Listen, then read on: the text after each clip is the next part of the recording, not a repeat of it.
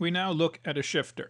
This is an 8-bit shifter. It shifts the bits either to the left or the right. It would be called a logical shift because if it shifts the bits to the right, zeros come in at the high end. If it shifts them to the left, zeros come in at the low end. In an arithmetic shift, bits like the sign bit would come in during a right-going shift. Anyway, it is a shifter. This here, direction, determines the direction of the shift. 0 means it's going to shift to the left. 1 means it's going to shift to the right. It's set to 0, so it's shifting to the left. We have one bit here, bit number 1. Notice these are numbered 0 through 7, and these are numbered 0 through 7. Bit number 1 is ending up in position 0. It is being shifted to the left. If I turn on bit number 4, it ends up in bit position number 3.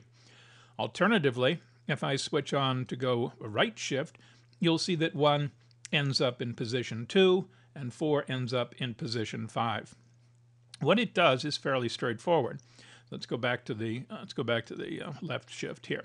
The 1 coming down has two opportunities to escape. It can either go through this and or this and. Well, in the case where 0 is the direction, that goes through a NOT, an inverter, and that produces a 1 on the other side of this AND gate.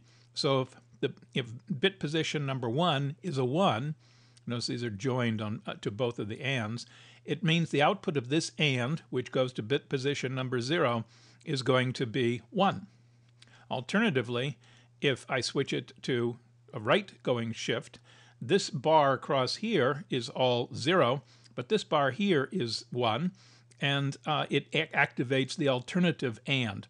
So the 1 from position 1 can get to position 2. The ORs here are basically to allow, in this case here, the OR allows something from position 1 to go to position 2 in the case of a right-going shift, or something from position 3 to end up in position 2 in the case of a left-going shift. Very simple, can be extended, not that complicated. Looks messy, but it's basically the same thing over and over again for as many bits as you have.